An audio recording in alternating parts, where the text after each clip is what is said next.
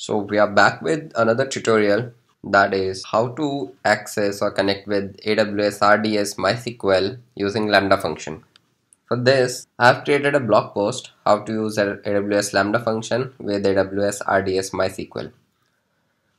So you can go through this post, and I have already created a piece of code that would be used to insert data in MySQL RDS. You can again fetch data from AWS RDS instance and use it anywhere, or you can give it back to the using API call. You can give the data in response. So you can get the repository from GitHub. You need to create a database instance. Then you need to fill all the details of database instance like username, passwords and all in this Python script. So here are the credential, host name, password and DB name. So you need to fill out all these. You need to make sure that all security group settings are in place. So let's go ahead and create the RDS instance. I'll be using MySQL here. You can click on only enable option for RDS pre-tier usage. Click on next.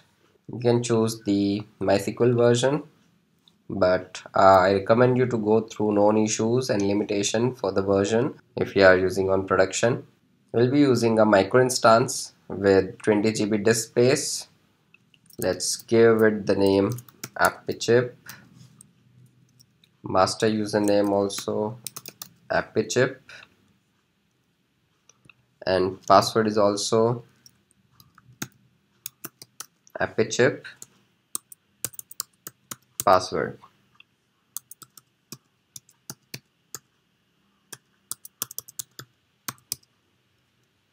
Click on next. You can choose or create a new VPC, but for the sake of simplicity I'll be using a default VPC and a default subnet. I will have this publicly accessible because I'll be connecting through shell, and just to keep it simple I'll be making it publicly accessible. Although you should not make it publicly accessible. You should have proper security groups, but as of now let's go ahead with publicly accessible. You can choose availability zone if you want, and we will be selecting an existing VPC existing security group, which is default one. Now database name is Appychip, database port is 3306. We are going to keep all the details as it is. We are not going to have backup, monitoring and logs. If you want, you can enable these loggings. Okay, next go ahead and launch the DB instance. Okay, the instance is getting created. You can see the status here, it's creating. Okay, so meanwhile it is getting created, let's go ahead and create a Lambda function. Click on create Lambda function. We'll be authoring it from scratch.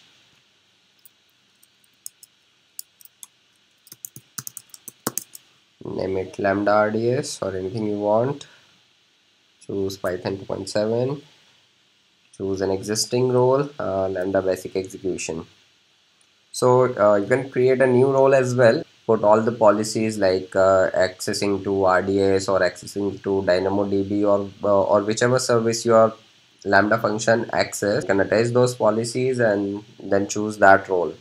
But as of now we won't be needing much thing. We just need basic execution things. So I'm choosing Lambda basic execution role and create function. So it gives by default a template to add it on, but what we are going to do is we are going to upload a zip file, because to connect to MySQL instance we will be using PyMySQL library. So let's see how does it look like, but before that let's check the RDS instance. So it's still creating. Okay, so here's the piece of code. Let me walk you through it.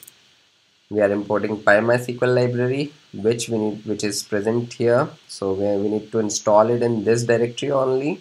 We have specified region. Let's go ahead and change this. Host is not yet available, but we can go ahead and give other details.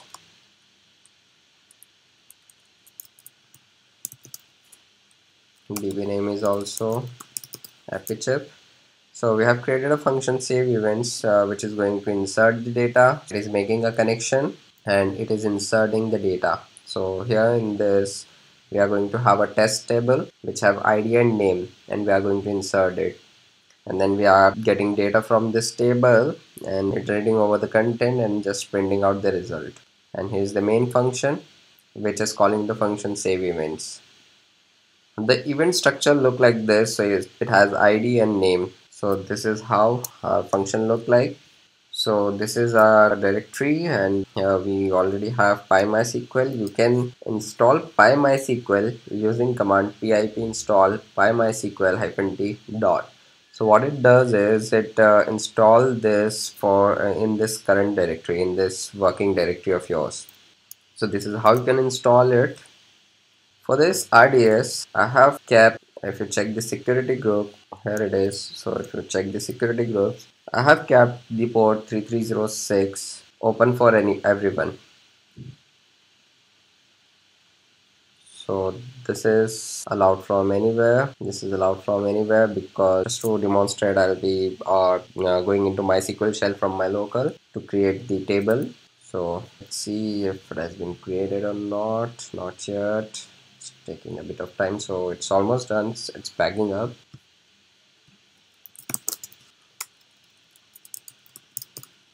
So we'll be using MySQL shell to create test table. So MySQL -h is for host. So we haven't got the host here. Let's see if that's created it or not. Basically, it's the endpoint. Okay, we have got the endpoint. We can go ahead and place it over here.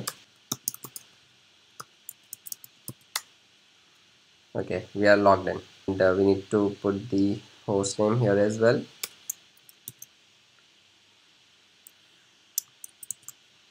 Okay, we are good to go now. Let's see what all database are available. So it has created a database Appychip for us.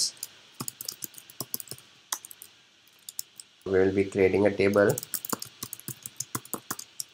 Create table test ID not null. Let's make it auto increment,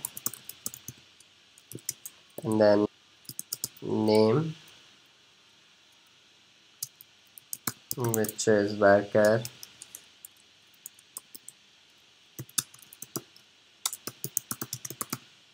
Let's make primary key ID. Oops, there is a syntax error.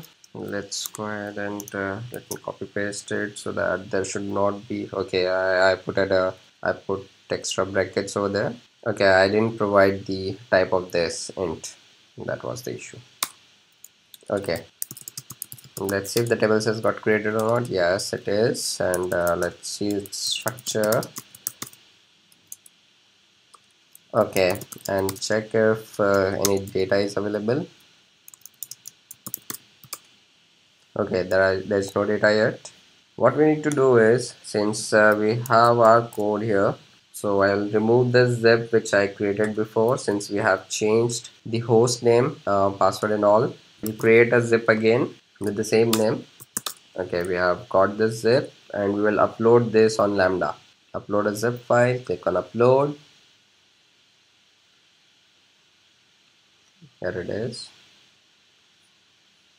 Save it. Then we will configure a test event. Let's edit this, give it ID1 and name Appychip, and save it. We need to change the handler as well, so it's main.main, since the file name of our file is main and the function is also main. Save it back and then test it. Okay, so it has been executed successfully, and data has been inserted, and it has also given back the data. It has created an entry with ID1 and name Appychip. Let's go and see if the data is there or not. So select star from test table, and here it is. Let's go ahead and put one more data. Make it ID2 and name AWS, save, and then test. So it has created one more entry, which you can see here as well. One more thing you can do is you can provide an API endpoint for this Lambda function using Amazon's API gateway, and you can create a scalable architecture. So using API gateway, you will have an endpoint which triggers Lambda function, and Lambda function in turns talk to your database instances. So this is how you can go serverless and you can create a scalable architecture.